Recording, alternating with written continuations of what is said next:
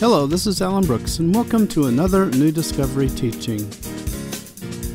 Today, I'm going to be talking about something I've seen taught over and over again. It's such a false teaching, it really bothers me, and it just illustrates how delusional and sad people can be. I mean, they're well-meaning Christians who believe this particular doctrine. I'm not going to call it heresy, although it almost is. It borderlines on it, because I hate these people who are heresy hunters, who ignore people who get millions saved, and they say, aha, you said this something to this person who's your cousin's friend, you're a heretic, run from that person. You know, I'm not like that. I'm not into heresy hunting, but I've seen this taught over and over again, and I just go, you know, how do people believe what I'm about to share with you? This is one of the most weirdest, oddest doctrines I've ever heard in my life.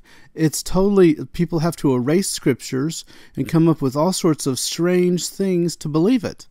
And they do, and it's just like, once they believe it, it's over. They don't want to hear the truth of what I'm going to share with you today, of how there's a false doctrine that people are being taught every single day, and they spew it forth every single day. Good, well-meaning Christians.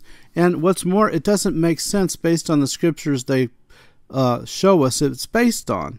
So what are you talking about, Alan? Well, I'm talking about Daniel 9:26 and 27. In Daniel 9, we hear about the 77's prophecy, which is the angel tells Daniel there's going to be 70 periods of 7 years before the kingdom of God comes to earth. But after 69 of those sevens, the Messiah will be cut off, and then we'll have one final 7 years before the kingdom of God comes to earth. And we've all heard about that all of our lives, the 7-year tribulation, quote unquote. So, you know, why am I so upset? Why are you so upset, Alan? Well, I'm just going to read the scriptures from you. In Daniel 9:26 and 27, it says, Daniel 9:26, and after 62 weeks, Messiah shall be cut off, but not for himself. Okay, what an amazing prophecy. This was predicted that Jesus would be cut off after 69 of those 7 weeks. It says in the scripture above it, let me just go there real quick, Daniel 9:25, know therefore and understand that from the going forth of the command to restore and rebuild Jerusalem until Messiah the Prince, there shall be 7 weeks and 62 weeks, or that 69 weeks of years that I told you about. The street shall be built again in the wall, and even in troublesome times. Well, most experts that I've read say this is talking about Cyrus the Great from Isaiah 45. He issued a command to rebuild Jerusalem. And, you know, I'm not a mathematician, but all those mathematicians have gotten together and done their calculus, and they've figured out that yes, from this command, a certain command in the past, I don't want to go into every single detail here, I'm just trying to give you an overall view of what people believe, that after that 69 weeks, or there shall be 7 weeks and 62 weeks, it says here, 69 weeks, that the Messiah will be cut off. And it says that in Daniel 9:26. After the 62 weeks, Messiah shall be cut off, but not for himself. Well, people have figured out that to the day from this prophecy, Jesus was indeed cut off. And he was crucified for all of us, which is not for himself. It's one of the most amazing proof texts in the Bible. It's not talked about that much, but it proves that Jesus' mission was come to give himself, not for himself, but for us, to be killed or cut off. When will he be cut off? Well, it says there, after the 62 weeks, or the 62 plus 7, or the 69th week, he'll be cut off, but not for himself. Okay, Jesus was crucified. It was after those 69 weeks. And I'm just going to keep reading. And then it switches, I believe, to the end of time, because it says, and the people of the prince who is to come, Daniel 9:26, shall destroy the city and the sanctuary. Now, that's not the Messiah. That's the people of the prince who is to come, which, as I've studied the Old Testament for 30 years, that's the Antichrist. You see, the Bible presents a picture at the end of time where an Antichrist, probably a Muslim from northern areas of north of Israel, will sweep down and invade Sunni states. He'll be a Shia Muslim. He'll want to establish a caliphate. And then he'll come in to Israel, and he'll invade a peaceful Israel, and he'll come into the sanctuary, and do something called the abomination of desolation, which Jesus spoke about in Matthew 24. He goes, when you see this Antichrist in the temple stopping a sacrifice, which is the abomination of desolation, or the act of the Antichrist proclaiming himself God in a temple that causes the desolation of Israel, Israel flee out of town. Now, why flee? Because it's a Muslim army. The Muslims hate the Jews, right? So anyway, here it's talking about, first of all, after 62 weeks, or after that 69 weeks, which is 62 plus 7, the Messiah will be cut off, and he was. And then it says it shifts gears, and the people of the prince who is to come shall destroy the city and the sanctuary. That's the Antichrist. That's not Jesus. Then the end shall be with a flood. That's the end of time. That's not 2,000 years ago when Jesus was crucified. And till the end of the war, desolations are determined. That's what war? The end of all time. Maybe Armageddon is maybe what that means. And then Daniel 9:27 shifts over to the Antichrist again.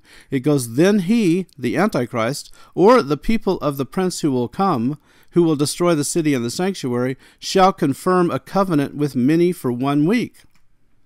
Now, here's where the weird part gets. People ignore all these scriptures just above that and say, that's Jesus. Jesus confirmed a covenant with 1 week. But in the middle, it says, in the middle of that last 7-year time frame, known as the tribulation, but these people have a different take on it, that in the middle of that week, he'll bring an end to sacrifice and offering. And you see, their take is that Jesus is the one who stopped the sacrifice here, in the middle of some covenant he made. Well, first of all, above the scriptures right above this are talking about the Antichrist. He's the one who is a prince who will destroy the city and the sanctuary. Jesus is not going to do that. That's point 1. Point 2 is, as far as I know, verse 27, Jesus never made a covenant for a 7-year period. But here's their logic. It says in the middle of the week, he'll bring it into sacrifice and offering. So they say, okay, it's 1 7-year period, and this is 3.5 years. Aha! Jesus ministered for 3.5 years. Light bulb time over your head. We're really smart. Jesus ministered for 3.5 years. Here, this person makes a covenant for 3.5 years, and he brings an end to sacrifice and offering. Let's just make the connection that Jesus brought it into the sacrifice and offering by his sacrifice on the cross. He ministered for 3.5 years. So we're going to ignore the real context of this. We're going to say that was Jesus. And you see, and then the next verse it says, and on a wing of abominations there shall be one who makes desolate, even unto the consummation which is determined, and poured out on the desolate. That's really horrible. The New King James Version would have a version like that. What do you mean by that, Alan? Why would you dare criticize a scripture? Well, what I mean by that is I've intensively studied the Old Testament, and in about 7 or 8 places it talks about this event, the abomination of desolation. In most of those places it talks about the Antichrist coming into the temple and doing what? He stops the sacrifice, or the renewed sacrifices that the Jews are already planning to do.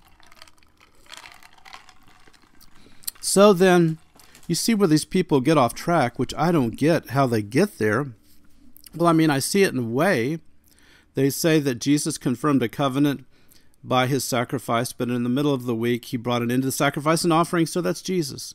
But then they ignore all the scriptures before and after that. And the King James here is so odd that it gives them cover to do so, because it makes it look like it has nothing to do with all these other scriptures that talk about the abomination of desolation.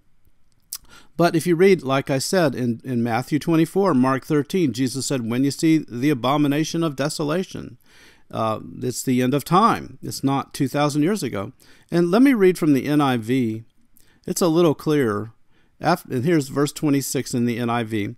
After the 62 sevens, or that, remember, the 7 years plus the 62, which is the 69 years, the anointed one will be put to death and have nothing. Well, Jesus was crucified after that 69 weeks. And here's another point real quick to interject.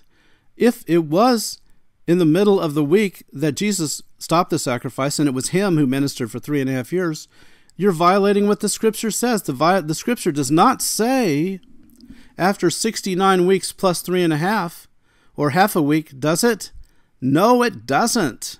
It says, a point of fact, after the 69 weeks, or after the 62 sevens plus the 7. You see what I'm saying? So they have to perform gymnastics, which is why I call such people the twister pretzel makers. They take some dough, stretch it all over the place while making the game of Twister. I mean, God bless their hearts, they're good, well-meaning people, but it just shows you once people get stuck with an idea, man, they're guarding it to the death. It doesn't matter what the facts are. So anyway, getting back to the NIV, it says, the anointed one will be put to death, verse 26. Then it says, the people of the ruler who will come will destroy the city and the sanctuary. That's a lot like what we read in the New King James Version. And then it says, the end will come like a flood. War will continue until the end, and desolations have been decreed. Again, that's a symbol. Wars will happen to the end, Jesus said, and it's the abomination of desolation, which the Antichrist does. And then verse 27, he will confirm it in a covenant for 1/7. Who's he? He is the people of the ruler who will come, who will destroy the city. It's not the he who was cut off. I mean, you're having to, do what you call at the Olympics, a pole vault over that scripture to get to your interpretation. Instead of being hermeneutics like, we should be doing, hermeneutics is placing things in their proper context. This is more like Herman Munsterneutics. Okay? Anyway, continuing on, it says, verse 27, he'll confirm a covenant with many for 1/7, which we know the Antichrist will do. Not Jesus never confirmed a covenant for 7 years, did he? In the middle of that 7-year period, he'll put an end to sacrifice and offering, which we know the Antichrist is supposed to do. He's supposed to come into the temple and stop the sacrifice. That's his job, it says in several places. And it says, and then at the temple, he will set up an abomination that causes desolation, until the end that is decreed is poured out on him. So let me ask you, people, Jesus isn't going to set up an abomination that causes desolation, and there's no end decreed poured out on him, is there? No, all this is the same he. It's the Antichrist. The Antichrist makes a 7-year peace treaty. The Antichrist stops the sacrifices. The Antichrist sets up the abomination, which I wrote, Zondervan, and I told him, there's 5 or 6 places that talk about the abomination that causes desolation, but your odd translation of Daniel 9:27, the abomination of spreading mayonnaise, I don't know, it's some weird thing that doesn't make any sense. It should be translated exactly like this. He'll set up an abomination that causes desolation, which is just what Jesus said. Jesus said, the end times will start when you see the abomination of desolation spoken of by the prophet Daniel. And here the prophet Daniel speaks of the abomination of desolation. And so, again, all this is Antichrist-centered or Antichrist-centric. It has nothing to do with Jesus. It's just the prophecy is basically, the overall view is there's going to be 77s until the kingdom of God comes to earth. But after 69 of those 7s, Daniel, the Lord Jesus, the anointed one, will be put to death. He won't have anything, but not for himself, as the New King James Version says. And then the angel shifts to the end of time. It says, the people of the ruler who will come will destroy the city and the sanctuary. The end will come like a flood. Wars will continue until the end, and desolations have been decreed. Now, that's the Antichrist, the end of time, and then he, the same he of the people this ruler who will destroy the city and the sanctuary, that he will confirm a covenant for 1 7-year period, which is referred to many times in the Old Testament when people say peace, peace. It's beware. It says in Isaiah 28, Israel, you made a covenant with death. The Antichrist is death, and then also it says here at the temple, the same he sets up the abomination until the decree is poured out on him. So the overall picture of the Bible is just this, that there's one final 7-year peace treaty, and the Antichrist sweeps through the Middle East and invades Israel to start this last 3.5-year periods of time. He rules for 3.5 years. He sets up the abomination. He stops the sacrifice. It says that in a couple of places in Daniel. The Antichrist stops the sacrifice. So where does it say the Antichrist stops the sacrifice, Alan? You're just trying to Jedi mind trick me or confuse me. I know it was Jesus who stopped the sacrifice. And I'll ignore all the scriptures around Daniel 9:27 to have my theory. Well, you're welcome to be that way. But let's go to a scripture that's my coup de grace. It's the stake in the vampire's heart of this odd doctrine. Daniel 12. He's conversing with the angel. He's going, yo, angel, when is the kingdom of God coming to earth? And he goes, go your way, Daniel, in verse 9 of Daniel 12. There's lots of stuff that's going to happen. Verse 11, but he goes, from the time the daily sacrifice is taken away and the abomination of desolation is set up, there shall be 1,290 days. Blessed is he who waits and comes to 1,335 days. But verse 13, but you go your way till the end. Okay, again, all throughout Daniel 9, we saw how it was the end. We saw how it was the abomination, and how it's the Antichrist, the he of the prince of the city, the people who will come, who will destroy the city, which is what the Bible predicts, that the Antichrist armies will destroy the city. It says that in Daniel 11:31. It goes, his armed forces set up the abomination of desolation. And here in Daniel 12:11, it goes, from the time that the daily sacrifice is taken away, and the abomination is set up. You see, it's the same event. This makes it crystal clear that it wasn't Jesus who took away the daily sacrifice long ago. And it says, from the time the daily sacrifice is taken away and the abomination of desolation is set up, there shall be basically 3.5 years plus a little bit of time. Blessed is he who makes it all the way to the end of that, which makes sense because, you see, one of the urban legends in the church is there's the final 7-year tribulation. That's a lie. There isn't one. There's a final 7-year peace treaty. And then in the middle, the Antichrist breaks the peace, stops the sacrifices, and sets up the abomination. That's exactly what the scripture says. So this scripture proves that theory completely wrong. Now, will these people admit it? I doubt it. They're going to hold on to that theory like Charlton Heston holding on to his guns. They won't let it be pried loose from their cold, dead hands. I know it. But it's darn clear, Daniel 12:11, from the time that the daily sacrifice is taken away and the abomination is set up, there shall be 1,290 days. And, it's just clear. There's no way around it.